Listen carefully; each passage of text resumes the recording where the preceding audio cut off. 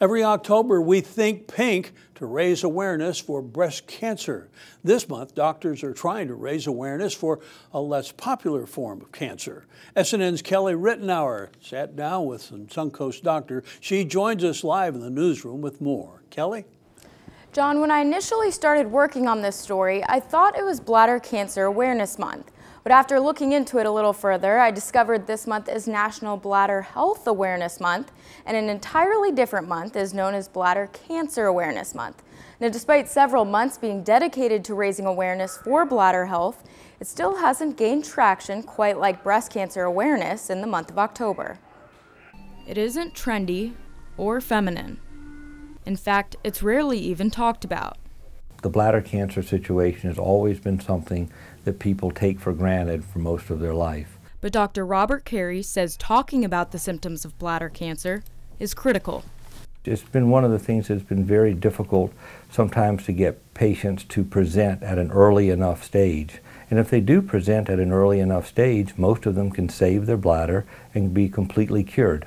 Dr. Carey says some people don't know the symptoms of bladder cancer.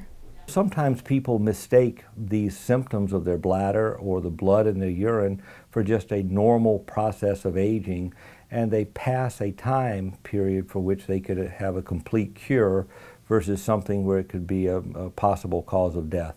He says the other major concern is people avoiding seeing the doctor due to the nature of the treatment. They always fear the concept that they're going to have a bag. While statistics are grim for those who put it off, Dr. Carey says treatment for bladder cancer has a high success rate. The risk of dying or the risk of having major complications with surgery is much less than it was in the past. Sometimes, you know, the life after you've had treatment for bladder cancer is much better than it was before because you've had your symptoms treated as well as your cancer cured. And every time a patient comes in to see Dr. Carey for an evaluation, he says he always leaves them with a message. There is no such thing as bad news. If we find out that you don't have cancer, that's good news. And if we find out that you do have cancer and we can cure it, that's also good news. Reporting in Sarasota County, Kelly Rittenauer, SNN, the Suncoast News Network. Now, earlier this year, Dr. Robert Carey was recognized as the safest surgeon in Florida for prostate removal. John?